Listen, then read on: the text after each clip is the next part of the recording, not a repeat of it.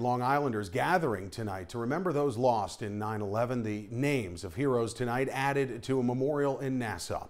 News 12's Kevin Vesey was at that ceremony and joins us now from Tobay Beach. Kevin, good evening.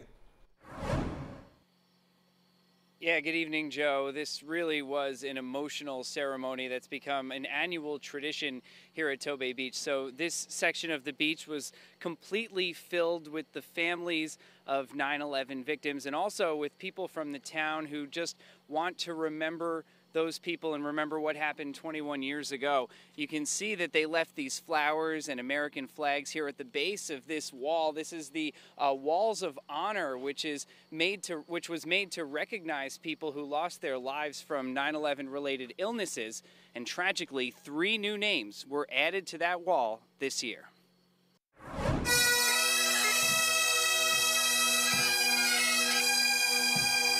It's a tradition 21 years in the making. Each September, as the sun goes down, they gather at Tobay Beach, lighting candles, comforting one another, and most importantly, remembering the victims of 9/11. Yvonne Bonamo, Nancy Boucher. Rosemary Kane helped read aloud the names of those who died at the Twin Towers, including her son, FDNY firefighter George Kane. God bless every one of you. I pray for you to have a happy and a peaceful anniversary, and God bless the one that you lost. Names of those who died of 9/11 illnesses were also spoken, including 3 new additions to the list. Gerard F.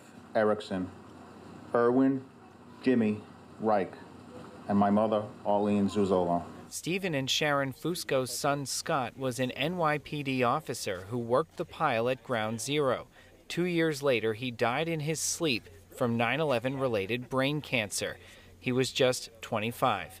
This ceremony helps his grieving parents know his sacrifice will never be forgotten. It's good to keep our son's memory alive. He's always alive. I guess more so, on September 11th, we think about it in a more mournful sort of way. It is so important to honor those we lost on that fateful day and those we've lost to 9/11 related diseases. In the town of Oyster Bay, we will never forget.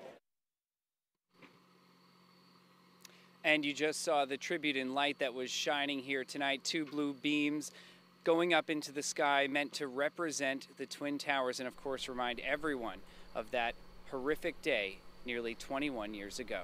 Joe?